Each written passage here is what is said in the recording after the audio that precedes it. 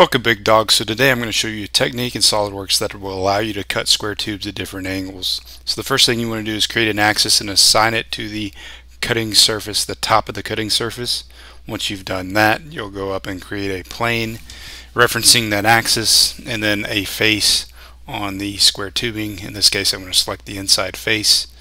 And you can go over here to the second reference and click angle. That will allow you to manipulate the cutting angle on the cutting surface, and so you can change it to 30 degrees, but we're going to keep it simple and keep it at 45 degrees.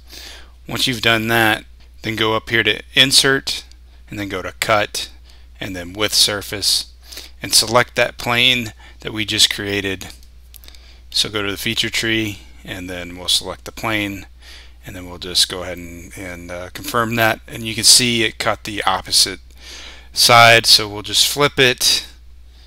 And once you've done that, you've created a cut surface on your square tubing at 45 degrees. It's as easy as that in SolidWorks. So I hope you enjoyed the video, and I'll see you next time. Adios.